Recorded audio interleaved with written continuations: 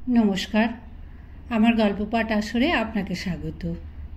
আজ পড়ছি আমি বিবেকানন্দ বলছি গ্রন্থ থেকে সংগ্রাম সংবাদ পর্বের পরবর্তী অংশ। Detroit, 16ই March 1894। আমি কোনো রকমভাবেই উদ্বিগ্ন নই। জীবনকে আমি সহজভাবে আমার স্বভাব মতন গ্রহণ করেছি। কোথাও যাবার বিশেষ ইচ্ছা আমার নেই, সে বস্টন হোক বা না হোক, যা হয় তা হবে, এই মেজাজে রয়েছি। ভালো বা মন্দ কিছু একটা হয়ে যাবে। আমার কাছে এখন যথেষ্ট পরিমাণ অর্থ রয়েছে যা দিয়ে দেশে ফেরত যাবার এবং একটু আধটু দেশ দর্শন সম্ভব। কাজ সংক্রান্ত কিছু পরিকল্পনা আমার রয়েছে। যে গতিতে সব এগুচ্ছে তাতে আরও 4-5 বার আমাকে এখানে ফেরত আসতে হবে। সবাইকে জানানো আর সেভাবে সবার ভালো করতে যাবার ব্যাপারে বলবো যে জগৎকে আমার বলবার কিছু নেই। সুতরাং এই মুহূর্তে আমি খুব খুশি এবং বেশ আরামেই রয়েছি। বিশাল, প্রায় জনমানবহীন এই বাড়িতে আমি একাকী 2 ঠোঁটের মধ্যে চুরুট গুঁজে স্বপ্ন দেখছি এবং যে কর্মজ্বর এতদিন শরীরে ছিল তার সম্বন্ধে একটু দার্শনিক চিন্তা করছি। এ সবই অর্থহীন। আমি কিছুই নই, এই পৃথিবীও কিছু নয়। ঈশ্বরই একমাত্র কাজের লোক, আমরা তার হাতের পুতুল মাত্র। Detroit, 17ই March 1894।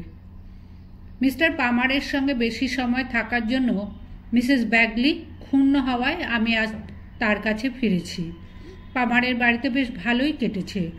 পামার সত্যি আমোদে দিলখোলা মজলিসি লোক, একটু বেশি মাত্রার ঝাঁঝালো স্কচের ভক্ত, কিন্তু মানুষটি নিতান্ত নির্মল আর শিশুর মতো সরল। আমি চলে আসছি জেনে খুব দুঃখিত হলেন, কিন্তু আমার অন্য কিছু করবার ছিল না। Detroit, 18ই March 1894। মেরি হেলকে লেখা চিঠি। কলকাতায় চিঠিখানা আমাকে পাঠানোর জন্য আন্তরিক ধন্যবাদ জানবে। চিঠিটা আমার গুরু ভাইরা পাঠিয়েছেন।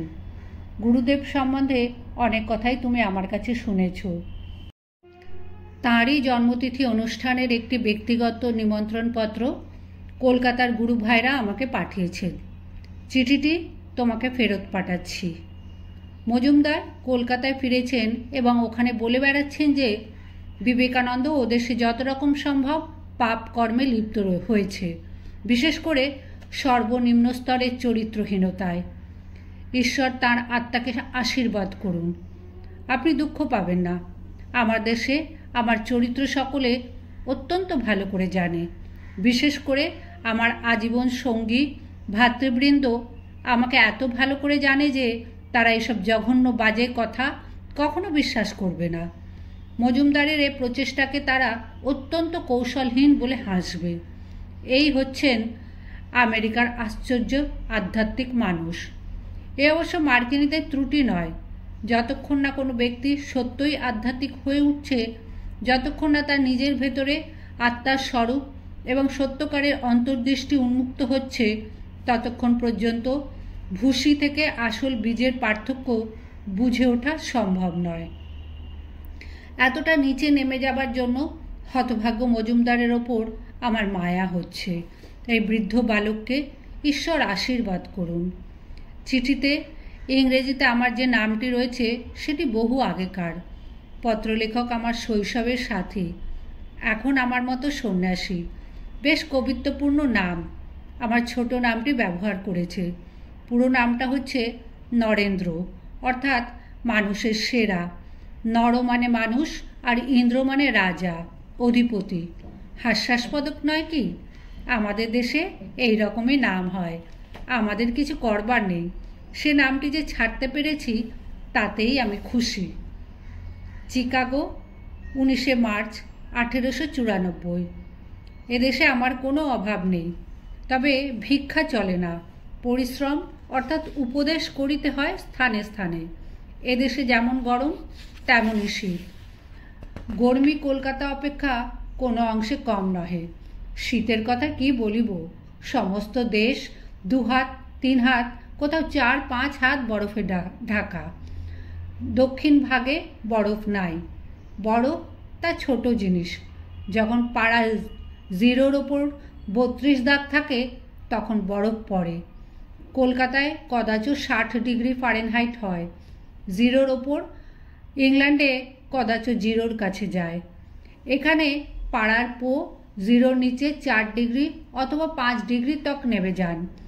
উত্তর ভাগে কানাডায় পাড়া জমে যায়, তখন অ্যালকোহল থার্মোমিটার ব্যবহার করতে হয়।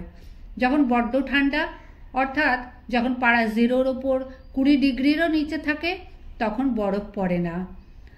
আমার বোধ ছিল বরফ পড়া একটা বড় ঠান্ডা। তা নয়, বরফ অপেক্ষাকৃত গরম দিনে পড়ে। বেজায় ঠান্ডায় একরকম নেশা হয়। গাড়ি চলে না, স্লেজ চক্রহীন ঘষড়ে যায়। সব জমে কাঠ। নদী নালা লেকের ওপর হাতি চলে যেতে পারে।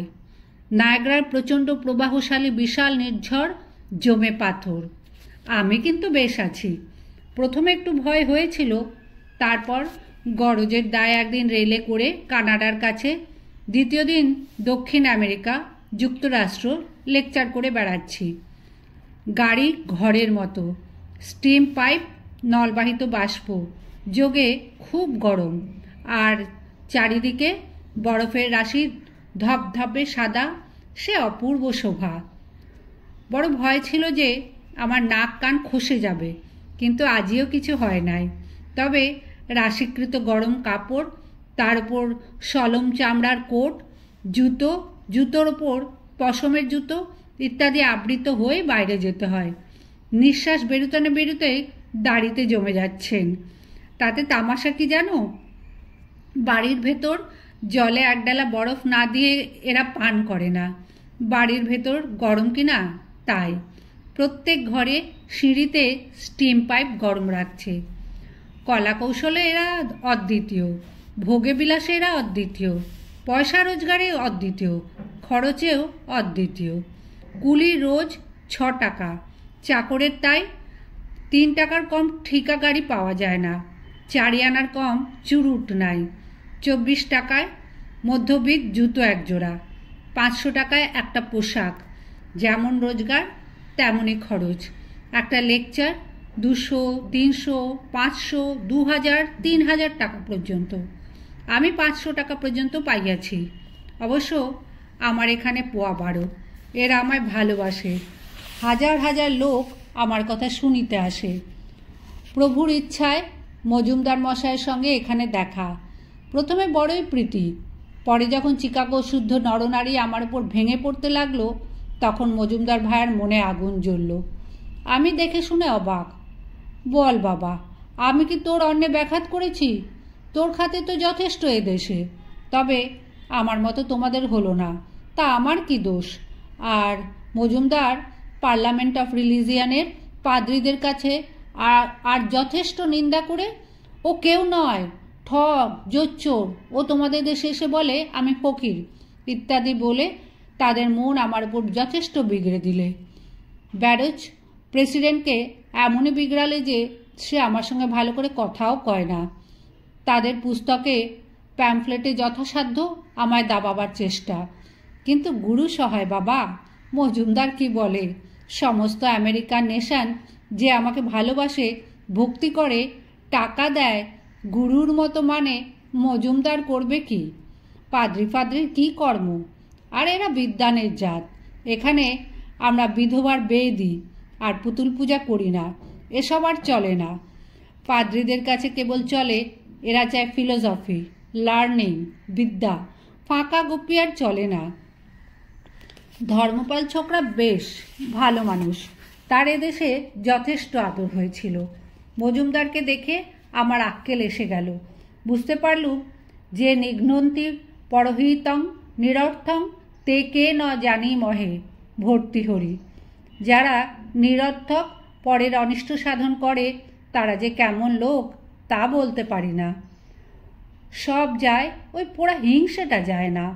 আমাদের জাতের ওইটে দোষ, খালি পরনিন্দা আর পরশ্রী কাতরতা। হাম বড়া, আর কেউ বড় হবে না। এদেশের মেয়ের মতো মেয়ে জগতে নাই। কি পবিত্র, স্বাধীন, সাপেক্ষ আর দয়াবতী। মেয়েরাই এদেশের সব। বিদ্যে বুদ্ধি সব তাদের ভেতর। যা শ্রী স্বয়ং সুকৃতিনাং ভবনেষু, যিনি পুণ্যবানদের গৃহে স্বয়ং লক্ষ্মী স্বরূপিণী। এদেশে আর পাপাত্তনাং হৃদয়স্য লক্ষ্মী, পাপাত্তগণের হৃদয়ে অলক্ষ্মী স্বরূপিণী। আমাদের দেশে এই বোঝো, হরে হরে। এদের মেয়েদের দেখে আমার আক্কেল গুরুম। ত্বং শ্রী স্তম্ভীশ্বরী ত্বং হ্রি ইত্যাদি। তুমিই লক্ষ্মী, তুমিই ঈশ্বরী, তুমিই লজ্জাস্বরূপিণী। যা দেবী সর্বভূতেষু শক্তিরূপেণ সংস্থিতা, যে দেবী সর্বভূতে শক্তিরূপে অবস্থিতা ইত্যাদি। এদেশের বরফ যেমনই সাদা, তেমনি হাজার হাজার মেয়ে আছে যাদের মন পবিত্র। আর আমাদের 10 বৎসরের বেটা বিউনিরা। প্রভু, এখন বুঝতে পারছি। আরে দাদা, যত্র নর্যস্তু পূজ্যন্তে রমন্তে তত্র দেবতাহা। যেখানে স্ত্রী লোকেরা পূজিত হন, সেখানে দেবতারাও আনন্দ করেন। বুড়ো মনু বলে গেছেন, আমরা মহাপাপী, স্ত্রীলোককে ঘৃণ্য কীট, নরকমার্গ ইত্যাদি বলে বলে অধোগতি হয়েছে।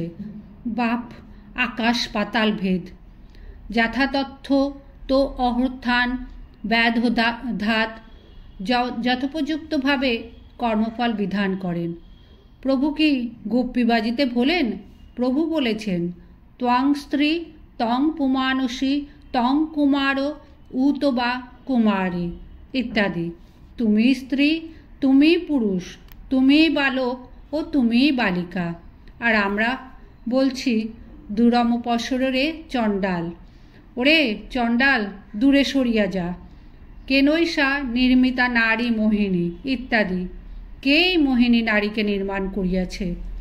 ওরে ভাই, দক্ষিণ দেশে যা দেখেছি, উচ্চ জাতির নিচের ওপর যে অত্যাচার, মন্দিরে যে দেবদাসীদের নাচার ধুম, যে ধর্ম গরিবের দুঃখ দূর করে না, মানুষকে দেবতা করে না, তা কি আবার ধর্ম? আমাদের কি আর ধর্ম? আমাদের ছুঁত মার, খালি আমায় ছুঁয়ো না, আমায় ছুঁয়ো না। হে হরি, যে দেশের বড় বড় মাথাগুলো আজ 2000 বৎসর খালি বিচার করছে, ডান হাতে খাবো কি বাম হাতে খাবো, ডান দিক থেকে জল নেব কি বাঁ দিক থেকে, এবং ফটফট সোয়াহা ক্রাংকুং হু হু করে, তাদের অধোগতি হবে না তো কার হবে? কালোহ সুপ্তেষু জাগর্তি কালোহি দুরতি ক্রমোহ। সকলে নিদ্রিত হয়ে থাকলেও কাল জাগরিত থাকেন। কালকে অতিক্রম করা বড় কঠিন। তিনি জানছেন, তাঁর চোখে কে ধুলো দেয় বাবা? যে দেশে কোটি কোটি মানুষ মহুয়ার ফুল খেয়ে থাকে, আর 10-20 লাখ সাধু আর ক্রোড় দশেক ব্রাহ্মণ ওই গরিবদের রক্ত চুষে খায়, আর তাদের উন্নতির কোনো চেষ্টা করে না, সে কি দেশ না নরক? সে ধর্ম না পৈশাচ নৃত্য? দাদা, এটি তলিয়ে বোঝো। ভারতবর্ষ ঘুরে ঘুরে দেখেছি, এদেশ দেখেছি। কারণ বিনা কার্য হয় কি? পাপ বিনা সাজা মেলে কি? সর্বশাস্ত্র পুরাণেষু ব্যাসস্য বচনোদ্বয়ম পরোপকারোহ পুণ্যায় পাপায় পরপীড়নম। সমুদয় শাস্ত্র ও পুরাণে ব্যাসের 2টি বাক্য, পরোপকার করিলে পুণ্য ও পরপীড়ন করিলে পাপ উৎপন্ন হয়। সত্য নয় কি? এইসব দেখে, বিশেষ দারিদ্র আর অজ্ঞতা দেখে আমার ঘুম হয় না। একটা বুদ্ধি ঠাউরালুম কেপ কমরিন কুমারিকা অন্তরূপে। মা কুমারীর মন্দিরে বসে, ভারতবর্ষের শেষ পাথর টুকরার ওপর বসে, এই যে আমরা এতজন সন্ন্যাসী আছি, ঘুরে ঘুরে বেড়াচ্ছি, লোককে মেটাফিজিক্স দর্শন শিক্ষা দিচ্ছি, এসব পাগলামি। খালি পেটে ধর্ম হয় না। গুরুদেব বলতেন না, ওই যে গরিবগুলো পশুর মতো জীবনযাপন করছে, তার কারণ মূর্খতা। পাজি বেটারা 4 যুগ ওদের রক্ত শুষে খেয়েছে আর 2 পা দিয়ে দলেছে। মনে করো, কতগুলি সন্ন্যাসী যেমন গায়ে গায়ে ঘুরে বেড়াচ্ছে, কোন কাজ করে, তেমনি কতগুলো নিঃস্বার্থ পরহিত চিকিৎসু সন্ন্যাসী গ্রামে গ্রামে বিদ্যা বিতরণ করে বেড়ায়। নানা উপায়, নানা কথা, ম্যাপ, ক্যামেরা, গ্লোব, মানচিত্র, ক্যামেরা, গোলক ইত্যাদি সহায় আচণ্ডালের উন্নতিকল্পে বেড়ায়। তাহলে কালে মঙ্গল হতে পারে কি না? এ সমস্ত প্ল্যান আমি এইটুকু চিঠিতে লিখতে পারি না। ফল কথা, if the mountain does not come to Mohammad, Mohammad must come to the mountain. গরিবেরা এত গরিব তারা স্কুল পাঠশালে আসতে পারে না, আর কবিতা ফবিতা পড়ে তাদের কোনো উপনয়। We as a nation have lost our individuality, and that is the cause of all mischief in India. We have to give back to the nation its lost individuality and raise the masses. The Hindu, the Mohammedan, the Christian all have trampled them underfoot. Again, the force to raise them must come from inside, that is, from the Orthodox Hindus. In every country, the evils exist not with but against religion. Religion, therefore, is not to blame but men. এই করতে গেলে প্রথম চাই লোক, দ্বিতীয় চাই পয়সা। গুরুর কৃপায় প্রতি শহরে আমি 10-15 জন লোক পাব। পয়সার চেষ্টায় তারপর ঘুরলাম। ভারতবর্ষে লোক পয়সা দেবে? ফুলস অ্যান্ড ডোটার্স অ্যান্ড সেলফিশনেস পার্সোনিফাইড, তারা দেবে। তাই আমেরিকা এসেছি, নিজে রোজগার করব, করে দেশে যাব, and devote the rest of my life to the realisation of this one M of my life. যেমন আমাদের দেশে সোশ্যাল ভার্চুর অভাব, তেমনই এদেশে স্পিরিচুয়ালিটি নাই। এদের স্পিরিচুয়ালিটি দিচ্ছি, এরা আমায় পয়সা দিচ্ছে।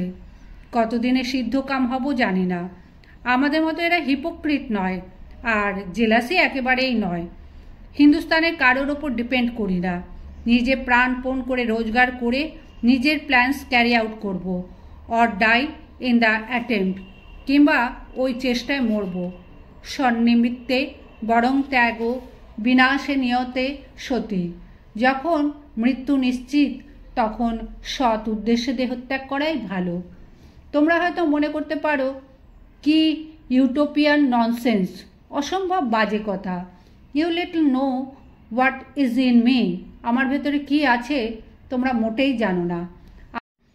আমাদের ভেতর যদি কেউ আমায় সহায়তা করে ইন মাই প্ল্যান, আমার পরিকল্পনা সফল করতে, অল রাইট, খুব উত্তম। নইলে কিন্তু গুরুদেব will show me the way out, আমাকে পথ দেখাইবেন। সকলকে ডেকে জিজ্ঞাসা করিও সকলে জেলাসি ত্যাগ করে এক কাট্টা হয়ে থাকতে পারবে কিনা। যদি না পারে, যারা হিংসুটেপনা না করে থাকতে পারে না, তাদের ঘরে যাওয়াই ভালো, আর সকলের কল্যাণের জন্য। ওইটা আমাদের জাতের দোষ, ন্যাশনাল সিন, জাতিগত পাপ। এদেশে ওইটে নাই, তাই এরা এত বড়।